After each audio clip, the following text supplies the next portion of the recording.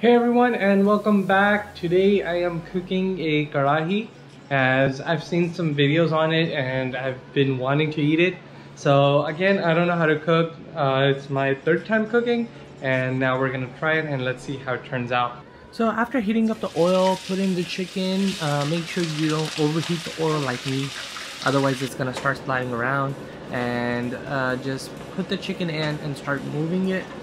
So now that I got the chicken inside, it's cooking. I want to turn it brown a little so I can half cook it. Again, I just took half a chicken because it's just two people's dinner. A full chicken is way too much for us. So I made a Karhai before once, and one of the mistakes I did was not let the chicken cook and put the tomatoes in really fast. And the problem that came out was the chicken wasn't cooked properly.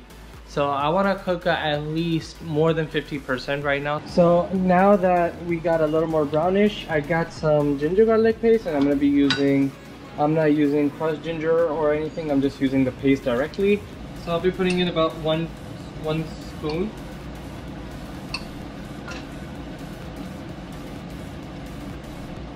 And for ginger garlic, what it does is it helps like cook the chicken.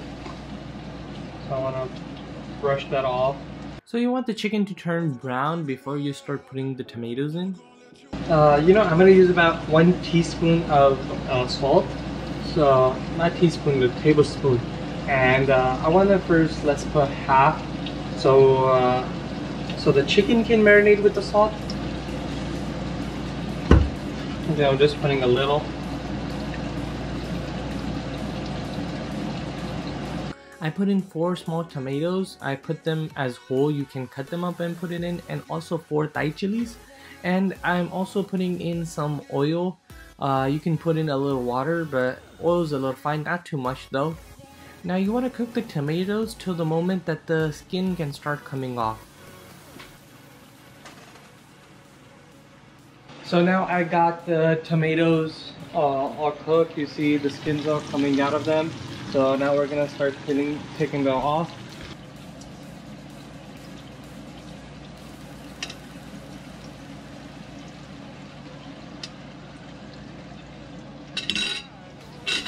Now that I got the skins off, I want to start mixing them so that the tomato is all it's all mixed in. Remember not to have too much oil because the gravy is gonna come from the tomatoes.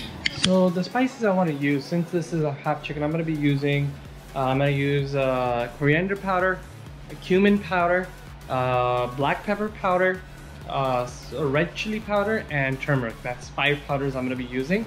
And for the full chicken, I saw that the people are using about 1 tablespoon, or the big one, I don't know which one that is, but I'm going to be using around a half.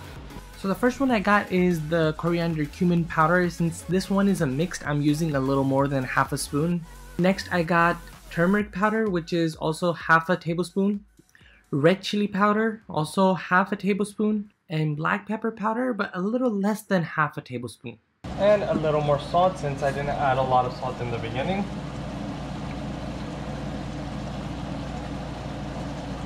And let's mix it all up.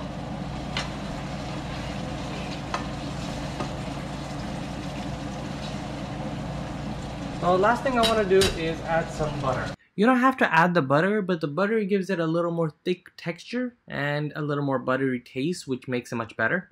Once the butter dissolves, your Karhai is ready. Just add some cilantro and serve it to your guests.